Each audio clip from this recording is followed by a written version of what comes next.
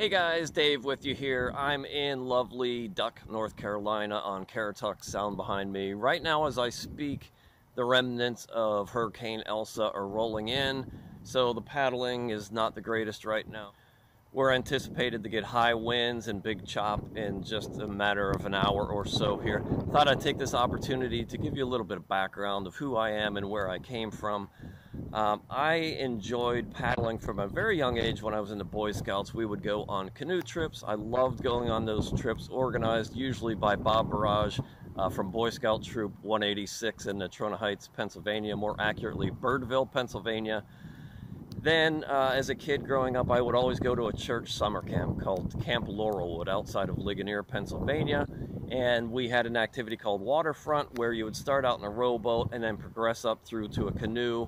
And hopefully by the end of the week, you were proficient enough to go into a solo kayak, which I think were called Play-X. They were very little plastic molded kayaks, but as a kid, 9, 10 years old, my goal was to just paddle one of those kayaks around that tiny little lake, because to me that was pure enjoyment and freedom. And then over the years from there, I never really had all that much money. Always wanted to buy a kayak, didn't have the money. Worked my way through college, took out grants to get through college, came out, worked professionally for several years, and not until I was married did I have the opportunity to actually go out and buy my first kayak, which was a Kiowa 2 that my wife and I bought so we could go out together. And that really re-sparked my interest in the sport. And then a few years after that, I got into competitive kayak racing. My first downriver race ever was the Tye River race in Nelson County, Virginia. From that moment, I was hooked. The week after that was our local Rivanna River race.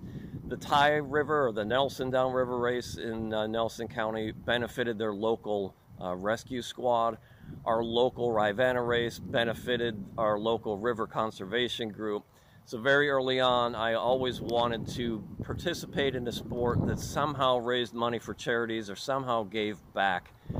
In the years since then, I've started obviously posting videos on YouTube. I don't pretend to be an expert or pro paddler. I'm an average guy, kind of a weekend warrior kind of guy, and I just want to share my passion for the sport and pass that on to people. In several of my past videos, you've heard me come up with the tagline, love the sport, take what it has to give you, and pay it forward, and I mean that. I want to pass along my passion for the sport, hopefully maybe show to other people that it's you can get into this sport at any age. It doesn't take a lot of money in terms of equipment. You can buy a used plastic boat for a few $100s, and if the desire and the passion is there, you can get into the sport. And as you get more and more into it, you'll find opportunities to trade boats, to find newer boats, faster boats, all at affordable prices. And I've done that. I want to share my passion with you. I'm a kid really who came from Natrona Heights, Pennsylvania with nothing. It really bothers me when I hear people say that kayaking is an elitist sport. Well, there was a lot of years, decades of hard work and paddling and just pure passion for the sport that finally was able to pay dividends to me, where I was able to get some nice boats, share my story with you. And surprisingly to me, a large number of you watch my videos, you read my blog, and I truly appreciate that. I never really expected this to turn into a thing, but it has. So I just wanted to take a few minutes during downtime here and just say, where there's a will, there's a way. You can get into the sport at any age. Actually, as you get older, this is one of the few sports where you can actually improve, and that's one of the things I most like about it, is you can see 70 and 80-year-old paddlers out there who are keeping up with most of the top paddlers. That age and experience and development of your technique is really what gives you that competitive edge. So I reject people who say this is an elitist sport. I started with nothing. I came into this sport really with the cheapest, worst gear you could possibly imagine, and just stuck with it, and slowly and surely was able to get better and better boats and bring those to you.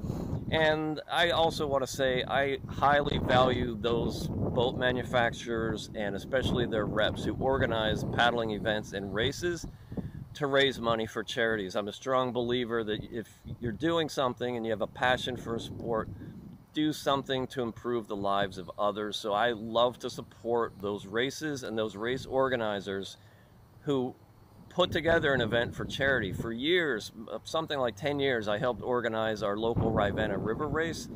And I know what a true pain in the rear end that can be. All the details that go into it, all the planning, all the logistics, it's a lot. And to have people organize an event like that, not only to promote the sport and sure their boats are getting exposure, but really to raise money for charities, that's what it's all about.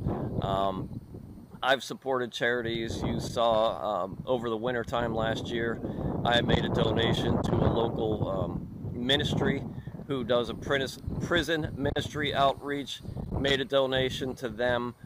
Everything I do here is really to kind of raise a little bit of money to invest back into the channel so I can leverage that into more opportunities to give back to the sport and to donate to good causes. So hopefully the winds will die down here this week. Hopefully the storm will pass through quickly. I just wanted to go on this side of the camera and give you a little bit of backstory of who I am and where I came from. I'm not an elite paddler. I certainly hope I am not an elitist paddler. I'm just an average guy who's doing something that I love to do and sharing it with you. So that's who I am. Let me know if there's something in particular you'd like me to talk about or show you, and I'll do my best to bring it to you. Until next time, love this sport, take what it has to give you, and pay it forward.